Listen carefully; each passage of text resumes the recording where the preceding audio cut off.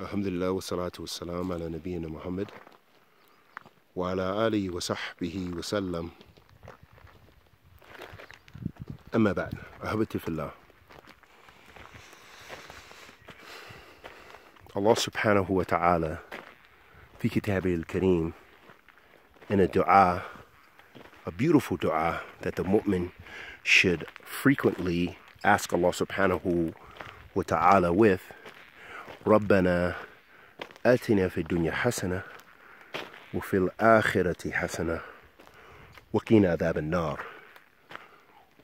O Allah, ربنا آتنا في الدنيا حسنة, our Lord, give us goodness in this life as well as the hereafter.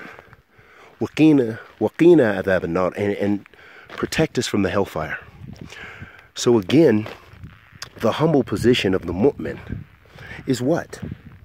Is that they are humble and that they are asking and seeking guidance from Allah subhanahu wa ta'ala, and they're never puffed up with pride thinking that they are Ahl Hidayah, that they're the one who's guided, that they're the one and everyone else is on dalal.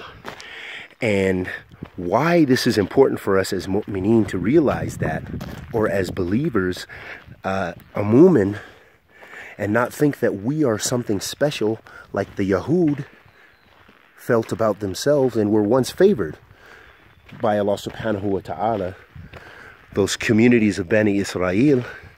But however, Allah subhanahu wa ta'ala has given Ahl Sunnati wal Jama'ah special status, la shak, no doubt.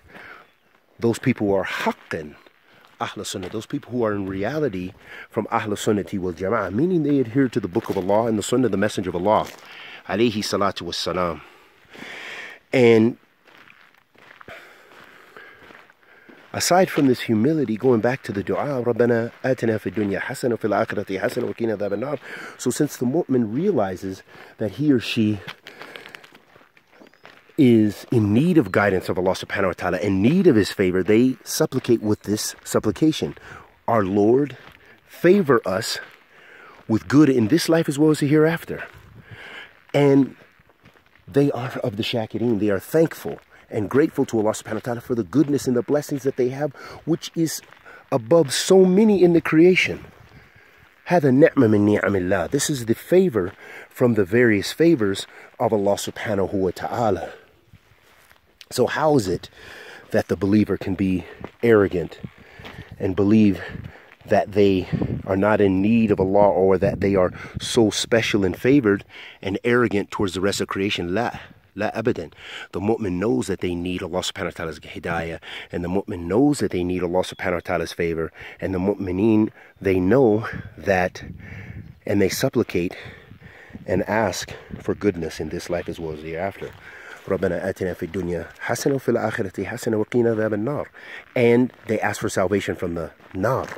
And that is a talaba hidayah. That's asking for guidance.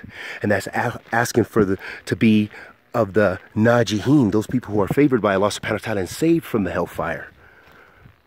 Because that's the ultimate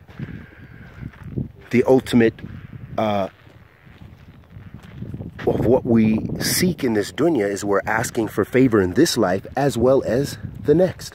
Favor in this life will come in the form of hidayah, will come in the form of rizq, will come in the form of khair in all of its various forms.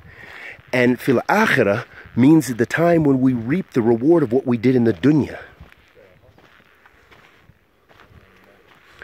And part of that reaping in the dunya, waqina adhab an-nar, and